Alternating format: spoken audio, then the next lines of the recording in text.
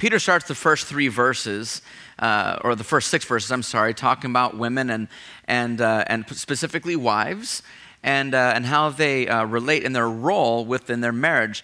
And now, Peter only has one verse to say to the men, but it does not mean that men have less to work on, because there's a whole bunch of other scriptures all throughout the Bible that deal with the men.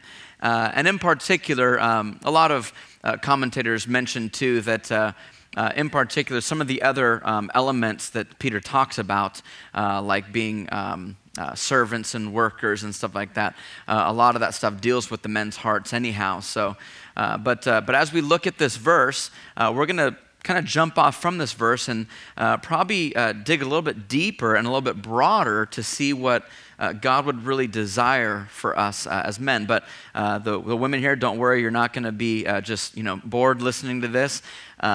So many of the principles that are for the men tonight are also for us, because one thing we're going to be looking at in particular isn't as much what our role as men, what that role is, but really what the role of every Christian person is, the main goal of every believer. And we'll get into some specifics with the men, but it's going to be something that will be applicable to every single one of us. So let's pray, and then we'll jump into it.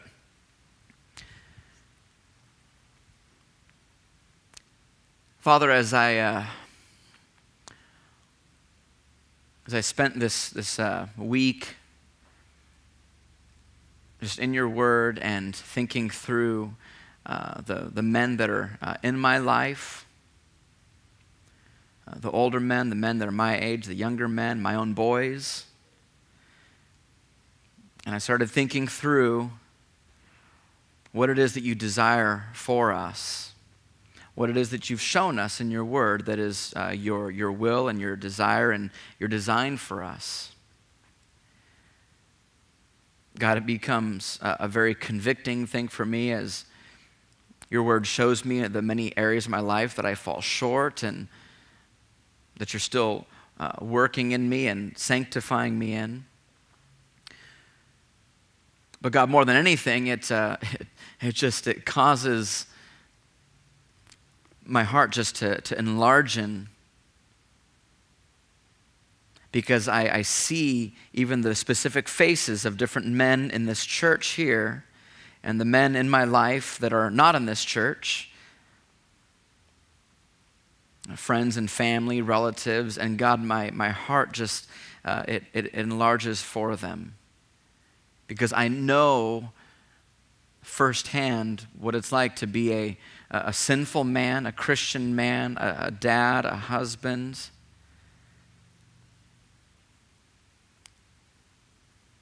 trying just to do your will and to know what you've called me to do, and that can be a very frustrating place as well as an exciting place, and I believe, God, that so many of us are caught in that frustrating place. And when we get frustrated, we do stupid things. And God, we, your people, we don't want to do stupid things. We want to live a life that glorifies you, a life that brings you honor. And so, God, I pray that tonight your word would convict us and challenge us. And God, that it would renew us and restore us. So thank you, Lord, for your love for us, your love for the men here as well as for the women. And we thank you and we love you in Jesus' name. Amen. Well, last night when I was meditating more and just, I always kind of just try to put a little more finishing touches on the message. I go through my notes, and it's always a dangerous thing when I do that, because I just keep adding more scripture, and I go, oh, this one would be great. No, I love this one. And it starts becoming this massive undertaking. But as I was going through it last night, I started thinking through just how it started kind of boiling up inside of me. And I remembered this scripture in Jeremiah 20 that says that the word of God is like fire in our bones. That when the word of God really goes in us, it starts lighting you on fire. And that's how I was feeling last night, just getting so fired up on the inside. And I started thinking through the Word and how the Word affects us. And I know that sometimes the Word of God is like this precision scalpel that opens us up, and it's very delicate and intricate, and it's just very careful in how it cuts away at things in our life that shouldn't be there. But sometimes the Word of God is that two-edged sword that just kind of whacks things off, and it just cuts things off of our life. And I put on Facebook last night that I feel like tonight is going to be one of those nights where the Word of God is going to be like a battle axe. Last week, I was a little more gentle, a little more pastoral with the women, just taking that scalpel and just being very delicate and careful, very caring. But tonight, you men, it's battle axe time. I don't mean that I'm going to be, mean or angry or anything like that, but just that it's time for us as men to really acknowledge what God has called us to do and start doing war against the sin in our hearts, the disobedience, the laziness, the how we abdicate our role as spiritual leaders. We need to just stop right now. We need to repent. We need to turn. And so, I know that even as I prayed, that so many of us, men and women alike, but you men, you get frustrated in your life. You know that there's something better and something greater. You know that there's something you're failing in. And guys, we're performance-based. And when we don't live up to that performance, we beat ourselves up. I mean, at least that's how I am. And I want to break that whole thing. And it's not going to just happen tonight. But I hope that we take this axe, this double-edged sword, and we just slice open what has been holding us back and bringing frustration, and just let it be exposed. So the Lord and His Word can start dealing with us, so the Holy Spirit can start convicting us, and so He can start working on us. But it's going to take some of this just go after us. Lord, open us up, tell us where we're going wrong and where we need to be going. I spent the first really probably 11 or 12 years even of my Christian life really kind of self-focused. If I'm going to be totally honest, I was very concerned with my role in the kingdom of God, my role in the church, my calling, how my gifts and my talents can be used, where I fit in the grand scheme of the gospel being put out in this community. I spent a lot of time thinking where my gifts and talents fit in and what my purpose in life was. I spent a lot of those years really just frustrated, feeling like I'm spinning my wheels because I just can't figure out where I fit in. And this really, it drove me so much. And I started realizing only just a few years ago that I had everything backwards. I was trying to insert God into my story rather than seeing myself being inserted into God's story. I wanted to call the shots, and I wanted Him to accommodate me. I wanted Him to be a means to my end and my glorification and how I can affect the world, rather than me being a means to His end and bringing His own glory into this world. And the fact of the matter is that us as guys, we like to be the center. We like things to be about us. And Peter's going to go straight to the heart of this, even just in this one little verse, and show us men that this is not how we're supposed to design our life. So I want to open up to this one verse, and then I've got a few examples and things that I want to present to us. So Peter can really help us see where we're going wrong and amiss in our life and help us to correct our course. So open up to 1 Peter 3, verse 7. Peter here says, likewise. Remember that word likewise is important because it points us back to the previous section. The example of Christ, that Christ laid down His life for others. So likewise, husbands, just as Christ laid His life down, live with your wives in an understanding way, showing honor to the woman as the weaker vessel. Now, women, don't take offense to that. It doesn't mean that you're weak-minded or anything like that. It just means that typically men physically are built stronger, just physically. Doesn't mean that women are never physically stronger than men. It doesn't mean it's wrong to be stronger than men. It just means that typically, if you just look at the way our bodies are built, men are typically stronger physically. That's all that it means. There's nothing behind it. So show honor to the woman as the weaker vessel. And so it's saying that we're to care for the women. We're to look after the women, be protectors of the women, not abusers of the women. Because they are heirs. And if you read into the Greek, it actually more kind of points to the fact that it says that they are co-heirs, like equal heirs. We are equals. We are equally heirs in Christ. So husbands, your wives are your partners. They are equal partners with you. And so you're to be their protector, their leader, because they are your equal and because they are co-heirs with you, because they have all the rights and all the inheritance, the same inheritance that you have is theirs. They're your partner. They are heirs with you of the grace of life. But here is the main purpose. The main purpose isn't just to lay your life down for your wife and esteem her as higher than you and all that good stuff. But the main purpose is this, so that your prayers may not be hindered. See, guys, here's the thing is that for your even spiritual life to be fruitful, for your ministry, for your calling, for your purpose, whatever word you want to use, your destiny, it doesn't matter what word. If you want that to be fruitful, the only way for that to happen is if your marriage is your first ministry. Because if it's not, your prayer life will be hindered. You will never have a fruitful ministry. You will never be able to walk in that thing that God has called you to do if you're not bringing honor into your marriage, leading your wife in the way that you should. When you don't do that, your prayer life is hindered, your relationship with God is hindered. You lose your marriage, you lose your ministry.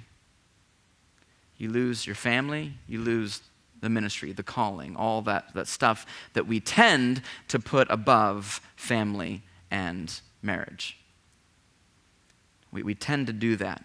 We put the marriage and the family on the altar because we want this thing that gives us the exhilaration that we as guys, we crave it. We crave the attaboy. We crave the pat on the back, and we crave the purpose and the whole thing and finding identity in anything but Jesus. We'll chase after that thing, and our wives and our families become unnecessary victims of it, of our pursuits chasing after what really is idolatry. We chase after ministry and purpose and calling and fulfillment and identity. And those things become idols, they become gods, and we worship them, and we put our families on the altar of those gods. And so here Peter's saying, if you want to even have this fulfillment, this joy in your life, then you have to have your family and your spouse in particular as your first ministry. If you don't, then everything else will be hindered, including your relationship with the Lord himself. I want to read you a few stats here. 91% of all violent crimes are committed by men. 94% of DUIs are committed by men. 99% of all family-based crimes are committed by men. See, the biggest demographic of crime has nothing to do with race, has nothing to do with age, but it's gender. Doesn't matter what race it is, doesn't matter how old they are. The fact of the matter is that over 90% of all violent crimes and family crimes are men, regardless of the color of their skin. The problem is men. I know there's some laughter, but it's true, isn't it? And the thing is that we have this desire. I mean, you think of those crimes, violent crime and crimes against family. Men, we are self-centered people. We don't want to take responsibility for what we've been given. Think about Adam in the garden. 3 out of the 4 people that were there, he blamed them for the problem. He blamed the woman, he blamed the serpent, and he blamed God. But he didn't blame himself. We don't want the responsibility. We just want to have fun, and we just want what we want now. That's our problem. And so these stats come to fruition. These are real stats. Men, we have a problem. In the U.S., 1.3 women are raped every minute. That's 78 women per hour in the United States. I know some of you guys are sitting here thinking, okay, I get that, but I'm not a violent crime offender. I love my family. I love my wife. I'm faithful. But here's some other stats. 48% of 18 to 30-year-olds, okay, so adult men, 18 to 30-year-olds, play 3 hours of video games per day. Per day. Adult men, 3 hours every day. 9.7 million men are living with a girlfriend or a fiance. Haven't committed, but just living with their girlfriend or fiance. $3,000 are spent every second on pornography. Every second. 28,000 views of pornography per second. And I don't have to tell you what the percentage is of how many of those are men or women. In 1970, 85% of U.S. men were married by the age of 30, but now only 58% of men are married by the age of 30. Why is this? It's because men, we don't want to grow up.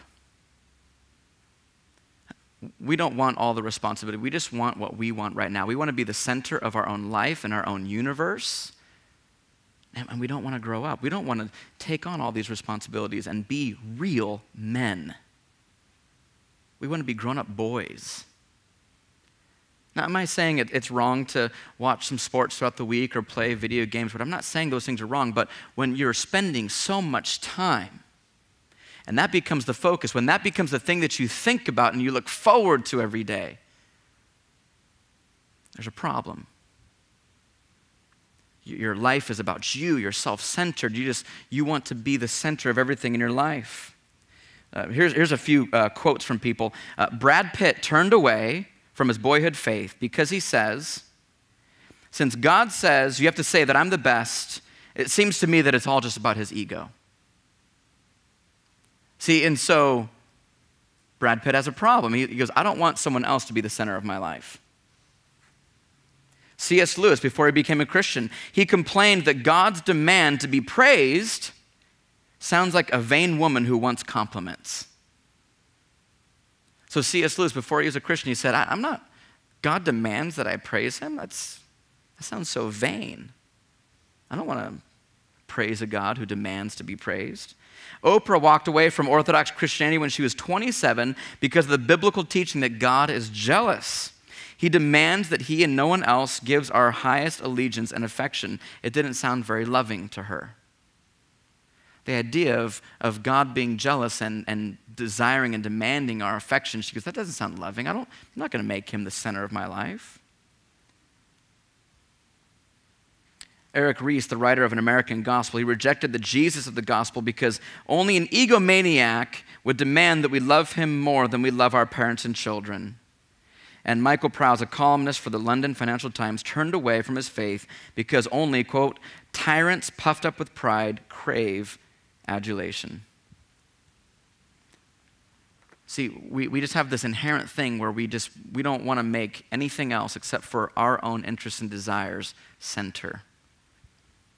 And we push back on the idea that God would demand our praise. But see, we don't understand that the reason God demands our praise is because God knows that if we make him the center of our life, then we get all the joy, then we get the peace, then we get all the blessings of Christ. See, it doesn't say in Matthew 6:33, seek first the blessings of God and God will be given to you. It doesn't say in Psalm 37:4, to delight yourself in your own desires, and God will be given to you.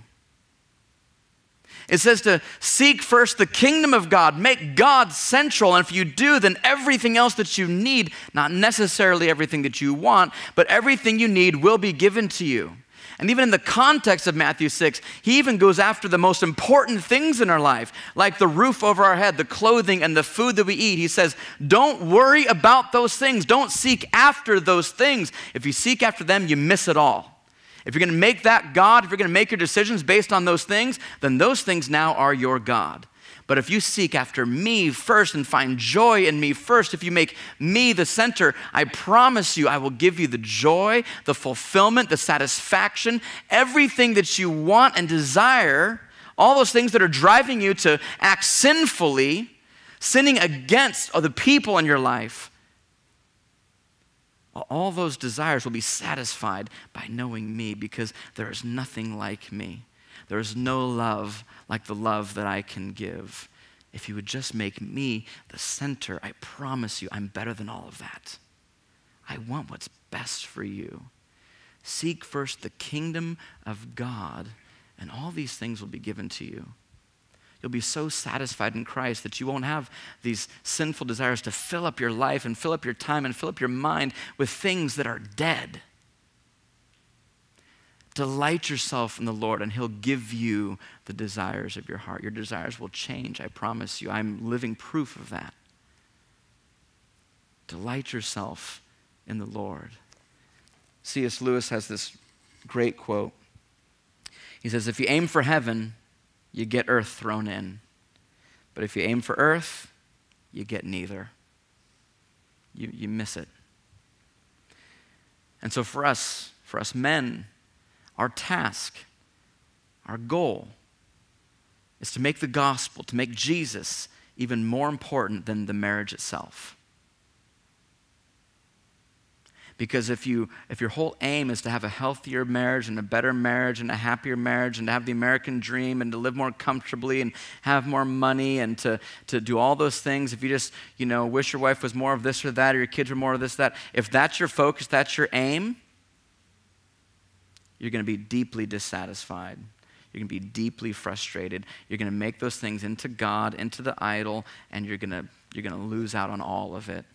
But if you make Christ the center, if you uphold the gospel as the main thing in your life, now your heart's being transformed, your mind's being changed, you're being sanctified and conformed to the image of Christ, and when that starts happening, then your marriage starts getting transformed, then your kids start getting transformed, your wife starts getting transformed, because you are being transformed and you're leading them lovingly, graciously, sacrificially. And you're leading them in worship because your heart is so enamored with who Jesus Christ is. So when you make the gospel, you make Christ higher than everything, even the great blessings of God. But you make that the highest part of your life. Everything changes. But that's a battle for us, especially us men. It's a battle for us because we love just to center things around us. We think about ourselves first. That's why it's time for us to do war against these desires, to do war against these sinful characteristics in our life and in our hearts. Because if we don't, we're going to start doing war against our families and our wives and our friends. Sin hurts people. Big sin, little sin, medium sin, whatever, it hurts people. And so if we don't make Christ the center and the most important thing in our life, we're going to just continually hurt people. But if we make Christ the center, then we start drawing people into Christ even more. And you start seeing those lives in your life that you love, you see them change because of what's happening to you. So what does this look like for us in your notes? First of all, it must be intentional. None of us drift towards holiness. None of us drift towards godliness. You don't drift away from temptation. We have to be intentional. We have to make choices. We have to make decisions. We have to cut things off. We have to say no to things. And we have to ask the Holy Spirit to give us the strength and power to do it. We have to be in the Word so the Word starts changing us from the inside out and giving us different desires. If we just sit back and expect we're just going to become awesome husbands and dads, it's not going to happen. It's just not going to happen. We have to be intentional. The main task, this is in your notes, the main task of the man is to make God's glory alone the number one priority in firstly, your own life, and then secondly, in your home. It has to start with you, men. Whether you're married or not, you're a dad or not, if you're single, it doesn't matter. You've got to make Christ first in your life now. If you're single, you're not married yet, do it now. Don't start later. Do it now. Secondly, we must have integrity.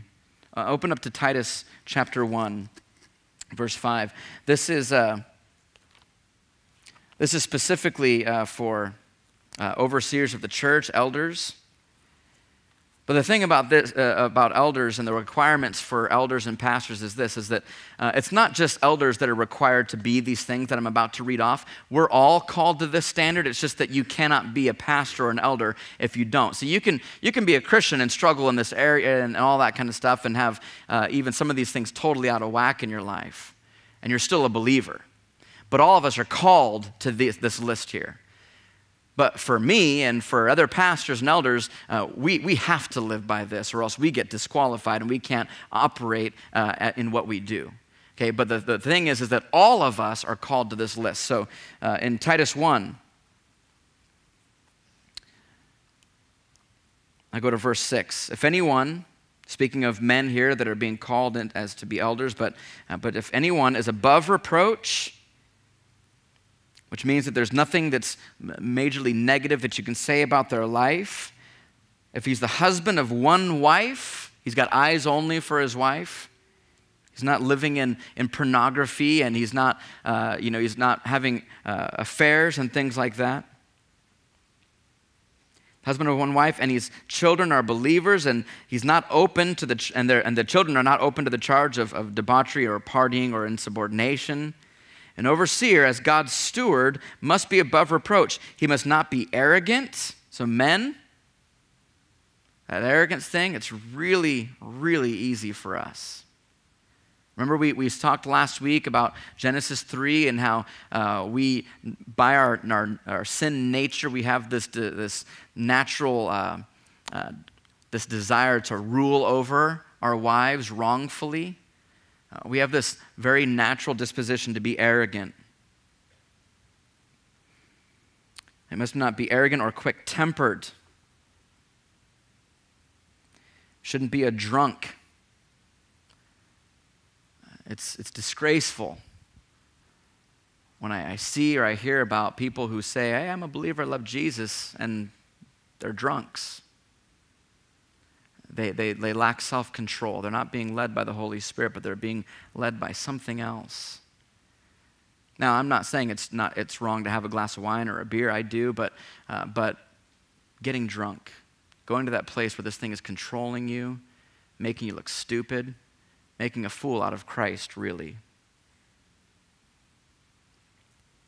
Violent or greedy for gain and money, pining for the new stuff.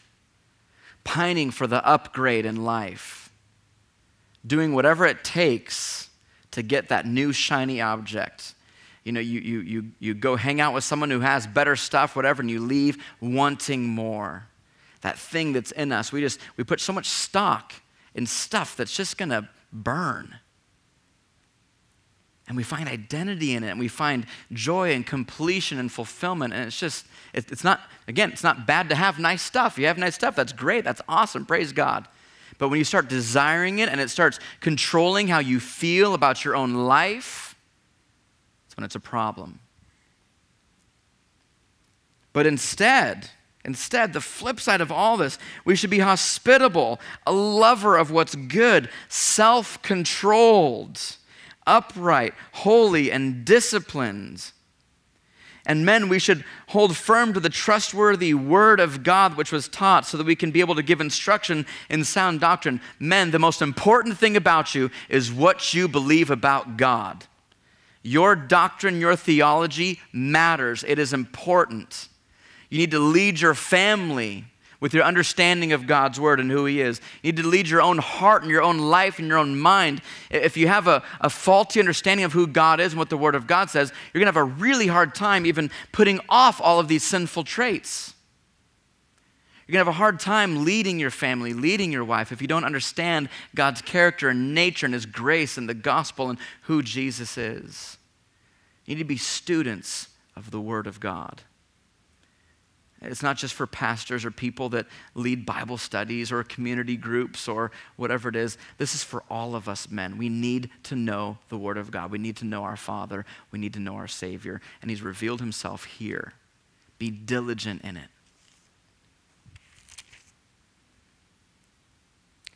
You should be able to give instruction in sound doctrine and also to rebuke those who contradict it. You shouldn't put up with garbage theology. There's a verse that says that bad company corrupts good character, corrupts good habits. It's the same thing with theology. Bad theology will corrupt you. Bad theology, I've seen it, corrupt so many people that are otherwise good, Jesus-loving people.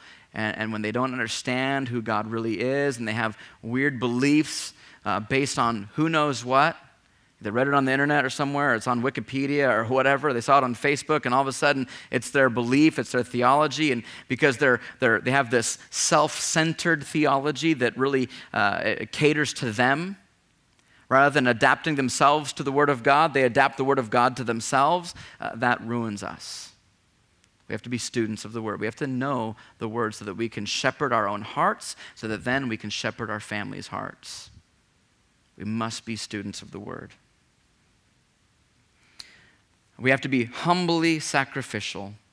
Ephesians 5:22. I always read this one at weddings when I do them because whenever I read through the first part of this Ephesians chapter, it talks about the women submitting to their husbands, and I always see the look on the guy's face. They're like, yeah, you hear that? You hear what he's saying there? You need to submit to me, all the days of our marriage.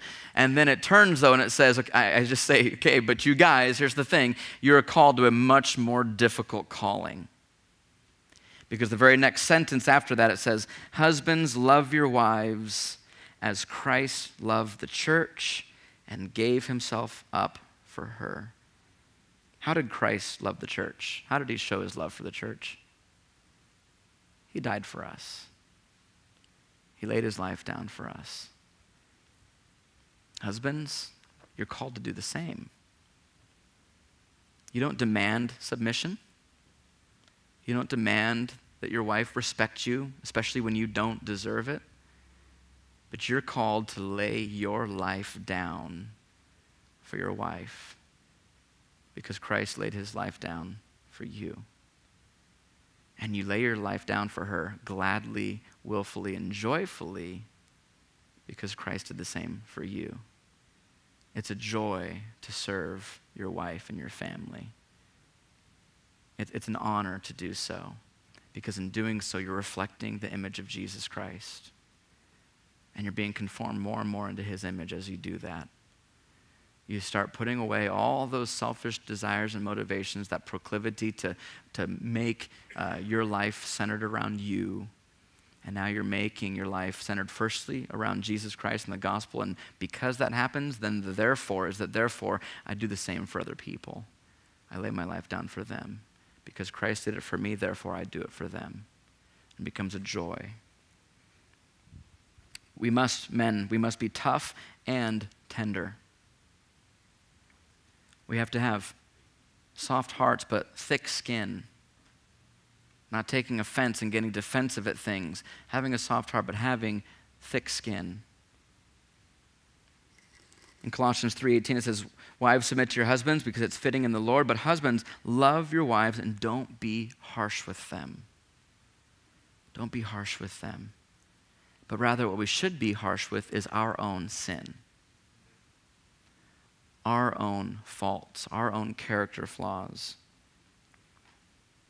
In 2 Timothy chapter 2, after Paul gives instruction to Timothy to pour into younger men and teach them to be real godly men, to be real actual men, he says, then therefore, as you pour into those men, that we all were to share in suffering as a good soldier of Christ Jesus, because no soldier gets entangled in civilian pursuits, because his aim is to please the one that enlisted him. See, we pour into each other. We pour into the younger men because we want to teach them how to be real men of God. We don't want them to be taken out into civilian pursuits, but we are going to be about our Father's business. We are at war as the church. There is sin that is creeping after us. The word says that the enemy is this lion that is ready to devour us. And we need to train each other so that we can be at war and not get caught up in pursuing all of the other peripheral things, pursuing our desires and even the blessings of God. We get so content pursuing the blessings of God in these civilian pursuits that we miss out on aiming to satisfy the one who enlisted us in the first place. Jesus Christ has bought us with a price. We should not be content chasing after anything in life other than Him. He paid dearly for our life, and our reward is great. We have this inheritance, and we are co-heirs with our spouse. And we need to mind ourselves as soldiers enlisted by our Father in a battle, doing war against our sin, war against these character flaws. John Owen, the great he was a Puritan pastor in the 1600s. He says this: be killing sin, or sin will be killing you. If you're not actively killing your sin and being intentional on going after your sin's going to get you. It's going to sideline you. It's going to take you out. It's going to distract you into civilian pursuits. You'll take yourself out of the battle. And with that, then there goes also your marriage and your family. They become needless casualties of war. We've got to be killing our sin and actively going after our sin. So how can we grow in all of this as men? I feel like I just opened up this big can of worms, and there's just so much more we could talk about. But first and foremost, guys, you have to have men in your life that you can be honest with. You have to be willing to tell someone all the stuff that you deal with. And you have to remember that the stuff you deal with is not unique. We as men, we've been going through the same problems for thousands of years. Okay, that's why we're here together, because we're here because we admit that we're all sinful people and we need the Word of God, we need the Holy Spirit, we need Jesus to change us, okay? So that part is out in the open, right? We can agree to that. We all have problems, yeah? Okay, so we need to reach out to each other. You cannot do this alone. Anyone who's been enlisted in the military knows that you cannot fight a war on your own. You never go out alone. You're always with someone else. It's just, we have to stay together. Here at our church, we have community groups. It's the best way for you to start getting involved with other people's lives. Start finding those relationships. You might not unveil all the dirty, dark secrets in your community group, but you start making friends and you start trusting another guy in the group that you really start connecting with, and you hang out, you go out to coffee, whatever it might be, and you can start really opening up and saying, this is what I'm struggling with. I need help. Can you help me? I do this thing with some of my friends, and I do it with my boys. We call them fight clubs, because we get together and we fight for the gospel in our lives. We don't fight each other. We don't beat each other up. We don't tell each other how sinful we are. But we fight for the gospel to be central in our life. And I do this with my boys regularly. And they just love it. They always ask, when do we get to our next fight club? For them, a lot of it has to do because we get the blended coffee drink things. They love those. But it's just amazing because I get to sit with my boys and we just talk about Jesus. We talk about sin, and we talk about how Jesus can change us. You need those men to fight with you. You need those people in your life. I recommended a couple of books here, but there's seriously so many great books that could help, but here's a couple in particular. But lastly, the most important thing is you need to learn how to repent. And I don't just mean confession of sin, but I mean how to really turn towards Jesus and run towards Jesus, run towards His grace, run towards His truth, run towards the cross. You need to stop living in that place of guilt and condemnation and worthlessness and all that stuff. You have to start believing who you are in Christ. Because the fact of the matter is this: yes, you've failed tremendously countless times in your life, but the blood of Christ has covered all of that. There is no sin that is so deep that God's grace can't cover it, that his forgiveness doesn't cover it. You have redemption. You have this imperishable inheritance that Christ has for you. And when you start believing the truth of who you are and what God has called you to do and how he sees you now, your life will start changing. But it has to start first with just us being honest and repenting and saying, God, thank you so much that you forgive me. Thank you. I know I've failed tremendously and I fail daily, but I know you forgive me. And I want to give up all my sinfulness, and I want to receive your forgiveness, your grace. We've got to start being humble. So as we close, I want to pray that you men especially, I know that tonight it was, it's a little cutting, it's a little harsh, but you have to know that all of this, the end story for us tonight isn't just to beat ourselves up and to just open up the wounds, open up the body and just leave us on the operating table. But we close tonight reminding ourselves that Christ is here to change us, to transform us, to heal us, that he's willing to do it, that he's given you the Holy Spirit as your helper to do it, he's given you the Word of God as your guide to do it. You don't have to do this in your own strength and by your own ability. Matter of fact, you can't. You'll try because you're a dude, but you can't.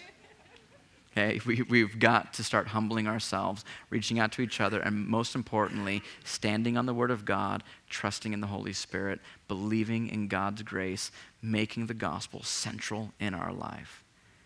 And I know that tonight we're not going to solve all of our problems.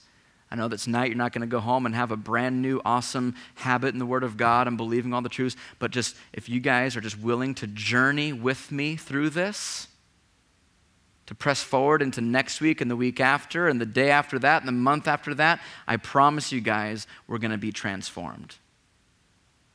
I promise you guys your life is going to change. It's not going to just happen tonight. But I hope tonight we open ourselves up and we let that scalpel go in and we say, God, in the coming days and weeks and months and years, I know you're going to change me. Sometimes big change, sometimes little subtle change. But we're here and we say, God, you can do it. Amen. Well, let's pray.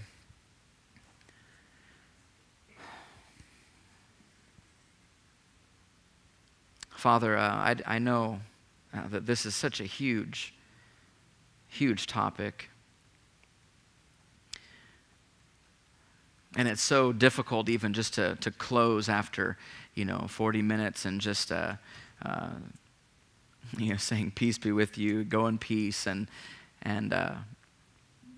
because I know that this is a lifelong transformation.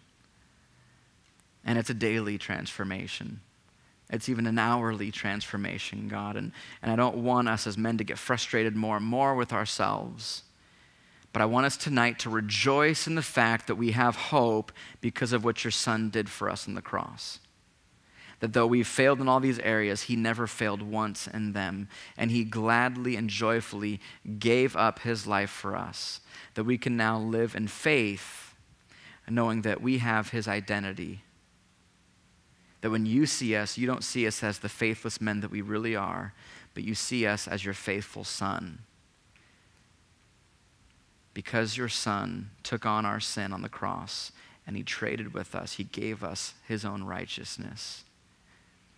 And God, believing that just gives me a different confidence that I know I can walk in your presence, Lord, upright, with joy and peace and satisfaction. I find fulfillment in my life when I live in that place.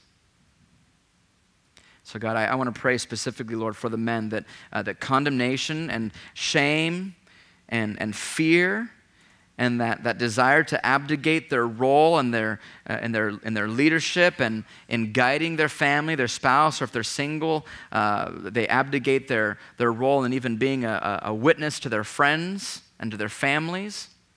God, I pray that all that shame and that dissatisfaction, that frustration that they are feeling in their life, God, would be replaced by the fruit of the Spirit, God, that they would have a desire to press more into you so they can find true satisfaction, not in what they do for you, but they would find it in you alone. Because, God, this life isn't about doing stuff for you. This life is about what you've done for us. And so, God, help us to live in that place, to find ultimate joy in the person of Jesus Christ. Thank you, Jesus, that you love us so deeply that you laid your life down for us. Encourage specifically the men here tonight. Fill them with joy that they've been forgiven in Christ, that you love them, that you desire them, and that you will build them. You will change them. I love that you've promised us that. Thank you, Lord. In Jesus' name.